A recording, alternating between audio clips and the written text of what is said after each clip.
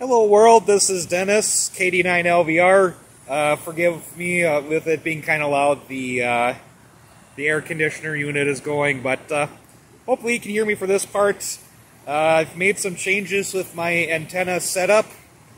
I have moved my Radio Shack into the basement to free up room in my bedroom. So I'm just going to give you an overview of what's going on. That one there, the coax with the green on it, that's my inverted L.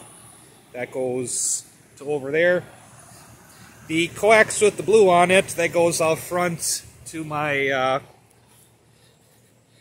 my VHF, UHF antenna on the adjustable fiberglass mast. But anyhow, I'm still using those Comet window pass-throughs. I gotta weatherproof this at a later date. As you can tell, it just rained.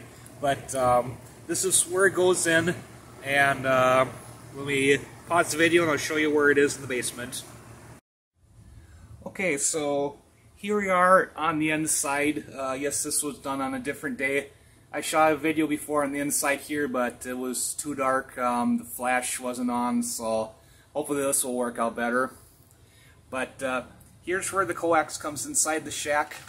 On the other side, the window pane there, that's where the end of the that Comet window pass-through is, and I have the coax, running through the holes I drilled into the window frame here.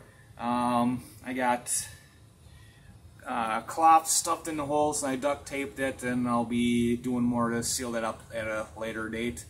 But anywho, this is where the coax comes in to the basement here, runs down on the floor here, and go into the shack itself. See, can you see it this time? Yeah, oh, okay, better. I can see it this time. Okay, so I drilled holes through the wall here to run the coax through, but in hindsight, I should have drilled from the other side, because that looks like crap. Oh well, live and learn. I can probably patch that up somehow. But the top one here is the coax for my inverted L, and the bottom there is for my VHF, UHF antenna. The coax for the inverted L goes into my antenna switch here. Then obviously for the VHF, UHF antenna, it goes to that radio there. And since I'm doing it, since I'm running the coax in through this way, I had to weatherproof the connections outside, so when there's storms, I just unplug the coax, run them on the floor, and I stick the ends into this glass jar here. If anybody's got any suggestions on what I can do differently for that, it'd be very much appreciated. But I'm hoping that's, would be enough.